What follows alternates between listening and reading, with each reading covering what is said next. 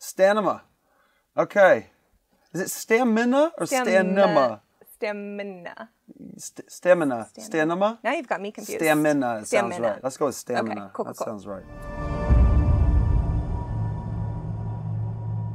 Hi Shadowhunters fans, we're here with Daddario to talk about episode 317, Heavenly Fire. And this is a huge episode for Malec in particular, almost a huge episode. It is. Well, things don't go quite as planned, and that's sort of a theme that we have throughout the show. And obviously I think Alec was really, he was really trying to do what he thought was best, but unfortunately he wasn't paying that much attention to what was going on with Magnus. Yeah. Do you think you jumped the gun a little bit? I think he got overexcited. You know, I remember when we were filming it, and I was thinking to myself, this is not a bright move. This is not how you propose. You don't want to propose if something negative is going on and well, everybody around you, the lives of everybody around you, not just the one you care about. Everyone else is just a mess. I mean, think about Jonathan, what he's doing. He's coming in. We got him in a straitjacket and It's a good look for him. Yeah, he did. He looked good in it, right? I think it's a style choice. And I don't know if that's making the runway anytime soon, but definitely that screaming and that intensity, that was very cool. I feel like Alec had reached the point where he was definitely, he seemed ready. Like he had the realization where he couldn't live without Magnus. On his end of the stick, things were squared away. Was he ready or was he I like to jump in the gun. Was he ready or was he really going into it because he thought this is gonna solve a problem? By doing this, Magnus will be happy. By proposing, I'm going to cure this issue in our relationship. That's my concern with Alec, and I think that maybe he's irreparably harmed the situation, and they'll never recover. Uh-oh. It's possible. Where do they go from here? Because that was a pretty big breakdown for Magnus. That's a big breakdown, but now he's got to reevaluate everything. He's got to put that ring away for a while. Alec does. And then he's got to figure out, okay, maybe it's time that I spend a little more time thinking about how do I help Magnus. Which is actually sort of Alec's MO, right? Alec does a lot of helping, right? He's a helpful guy. I think he's the most helpful guy. If you're gonna rank them in terms of helpfulness, it's Alec, then Magnus, and then everybody else is down on the bottom. I feel like Simon's pretty helpful. Simon tries to be helpful, but I feel like everybody is so, you know what? I guess if effort is what counts, Simon is definitely third. A for effort. He really is. It's A for effort, but things go real awry for him all the time. Well, was it at least a little bit gratifying to see so many people in Alec's life be like very supportive of him making this proposal? Of course, but should they have been? Shouldn't somebody have said, hey, wait, listen, is something going on with Magnus right now because we know something's not right, you know? Is this the right time? Things are kind of in a confusing state. Maybe they should have just, you know, maybe it should have been a, what do you call it, eloping. Eloping? Yeah, Ooh. eloping, yeah, when they just nice run off and they just go get married at the run off to courthouse. Italy. But where do Shadowhunters get married? Like if they're getting married randomly, if they're gonna elope, they don't go to Las Vegas. No. Where do they go? They just go anywhere, and who's in charge? Do they need a silent brother? Paris? Oh, you do need a silent brother, don't you? You need a silent brother. So you hire a corrupt silent brother, you bring him along, and he'll marry you guys, and then you can sort of keep it a secret. I'm sure that's what's fun about getting eloped, is you can keep it a secret for a while from your family and then shove it in their face at a really good moment. Like if drop it in the middle of Thanksgiving dinner. Exactly. By the way, we got married, and then there could be like a fight. One person says this is bull poop, and see, I'm not cursing. I got you, yeah. So is Alec gonna just keep that ring in his back pocket? At this point, no, he puts it away.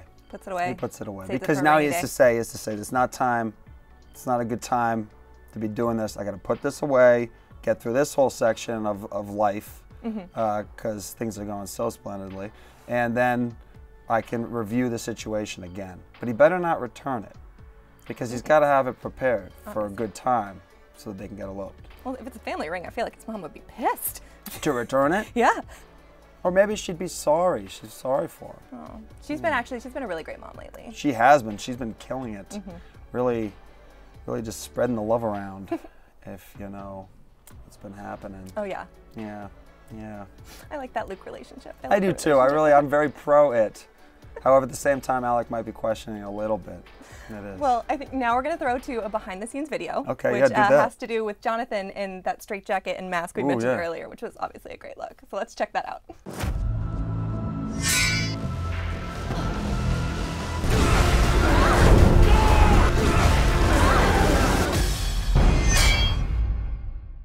You're hiding something. I'm not. In that episode, I am chained in a cell, and it was not fun because I was in there all day.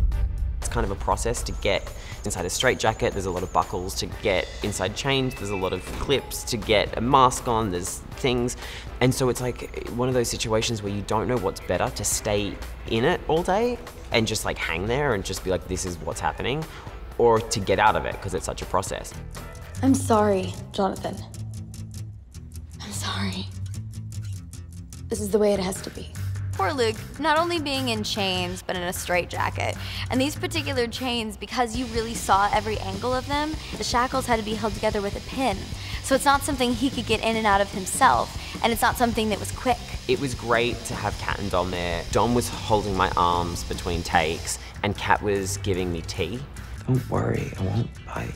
And also scratching my nose because I had an itch that was impossible to scratch. So it was great to have friends on set to do those scenes. Harry? We kind of put our shoulder under his arm to support it as much as we could, because that gets tiring. Harry! Harry!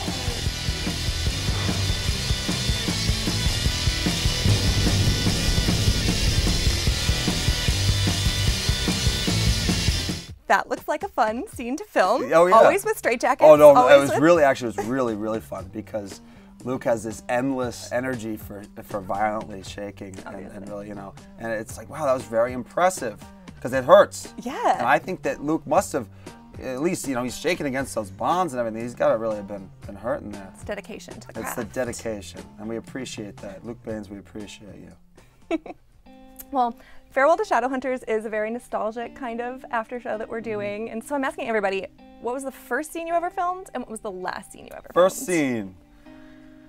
I could have this wrong actually, because I sort of mixed together two. There's a pandemonium fight scene, Club Pin in season 1, and then also there was a scene when we're out in the, we filmed it down the distillery area of Toronto, and it's where we're hunting some demon.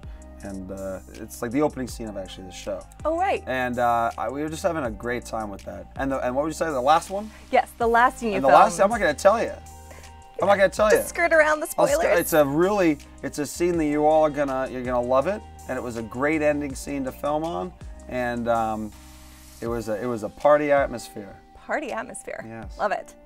And did you steal anything from set when you left? I did not. And as I said again and again, I would never do that because that would be criminal. And I don't commit criminal activities, especially against wonderful networks and studios. But I heard that other people did. In fact, I heard some people were basically breaking and entering. Huh? Yeah, some criminals. Criminals. I work with a bunch of criminals, a bunch of juvenile delinquents. What will we do with them? I don't know what to do with them. Go steal their stuff back. Collect the things from them, and bring them back. Or don't do that. Alec Lightwood, vigilante. Exactly. Exactly. Very legal man. If you would have stolen something from set. What would I have stolen? What would you have stolen? I probably would have taken a bow. Obviously. I should have done that. I didn't. I feel like they would notice that was missing though. I don't know. I think they had like 10. Okay. There were like a lot of bows. Just be like, it just went missing. Yeah, but I don't have that anymore. It's gone. But I heard that somebody got one in an auction. So there's somebody out there who has my bow, and I'm proud of them for taking what I couldn't steal. I'm sure it's their prized possession. It is. I hope so. It better be. And finally, what do you hope the legacy of the show is once all is said and done? I hope that people enjoyed watching it. I hope that they enjoyed talking about it. And I hope that it built some friendships. I know some people from around the world became friends over the show. They bond over the show. Yeah. And I hope that people have a positive memory of it. And when their kids are 11 or older, they consider showing them the show from back in the day, and the kid can say, this mom, this show isn't even in multi-dimensional, like, you know, something, or maybe it's implanted directly in their brain and you consume it like in a second. That's an episode of Black Mirror, man. I don't know, you know, but they're probably not watching Shadowhunters in the future in those sort of negative futures, because the future, if it has Shadowhunters in it, is a very positive future, and Black Mirror is a very negative future in general. They don't jive. Exactly. Okay. Well, I mean, you can make an argument for either side. It's the one ray of light in this dark world. Exactly. Shadowhunters is. That's right. Well, we've reached my favorite part of the video, which is the game portion. Oh, yes. Fun. So I'm going to make you play a game called Rune-ementary Knowledge. Rune-ementary Knowledge. And it's going to test your knowledge of runes. Oh, no. Why would you do this? You know, they get mad at me if I don't know them. But okay, let's see what we got. Let's see what we got. Number 1. That is the Parabatai rune. It really, really looks like it, but it's not. What is it? It's the Aratsi Oh, it's the rune. Aratsi rune. The only 2 that I interact with on a regular basis, and I got them wrong. Okay, that's fine. That's okay. They're gonna get so pissed at me. This is the normal threats after I do something even slightly wrong. You should be ashamed of yourself. I hope you never see the light of day again, and that sort of thing. So this time around, just come up with more creative insults, like really creative ones, like really high effort insults, not the low effort ones that I can predict. Shakespearean. Yeah, get a little clever with it. Okay. Yeah. Okay, here we go. I believe in you.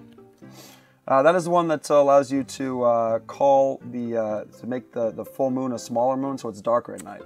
That would be an interesting rune, especially in regards to werewolves. Yeah, is that not the right one? No, it's actually flexibility. Flexibility rune. Would you look at that? Well, I never used that one. So this one, this is the is this the Parabatai rune? No, No, but it also looks like the Parabatai rune. I suck. I'm really mean. Yeah, you know, I'm not a visual learner. I learn more from words, and it's not they're more like calligraphy. Yeah, and it's just my extensive knowledge of calligraphy. I guess Fair. it's all full. Okay, so who's this? This is stamina. Stamina. Okay, is it stamina or stanima? Stamina. Stamina. Stamina. Now you've got me confused. Stamina sounds Stamina. right. Let's go with stamina. Okay, cool, That cool. sounds right. I feel like you can get this one. That is the angelic rune. There it is. Hey, you see that? Good. That is the Parabatai rune. It is the Parabatai Yeah, rune. There okay. you go. Once I saw it, I knew it. It's just, honestly. But no, those other ones, they all look sort of alike, so. Yeah, what's with that anyway? Now this one's on my arm, and I put it on every day, so I have a 50-50 chance of knowing it. We're gonna go with it's the agility rune. Oh, that was in here, and I took it out. What is it? It's soundless. Soundless? Soundless. Oh, did I ever use it?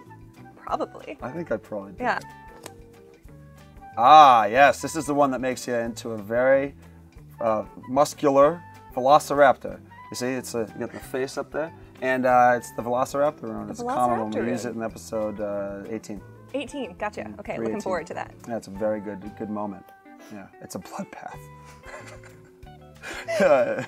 Next, please. Next. Get me out of this game. Ooh, yes. This is the Zorro rune.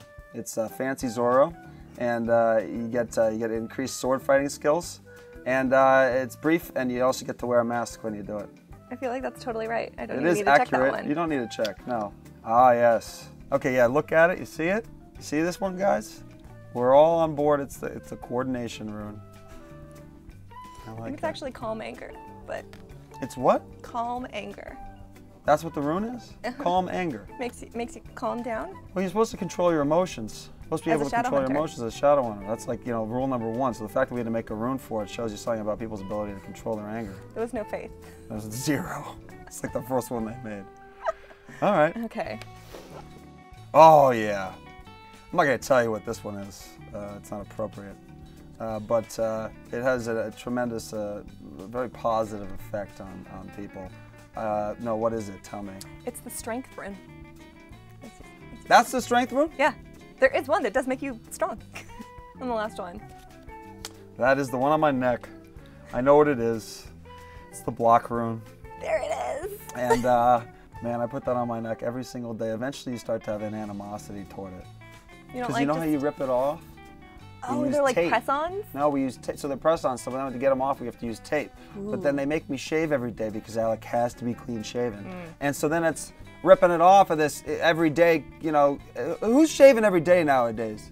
Alec? Oh, somebody in here is probably doing it. No, I know Alec is.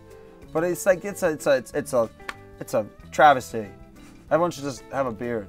Just stubble all day, every day. Maybe, yeah. Look, I did this though for you guys. It looks good. I like Thank it. you. Well, thank you so much for coming in today. Thank I you. appreciate it. Thank It was you for great to having talk me. to you about the proposal that never was. And we're going to have new episodes of Farewell to Shadowhunters. And when are they going to come out? Tuesdays at 1 p.m. Bye, guys. Want to do that wave?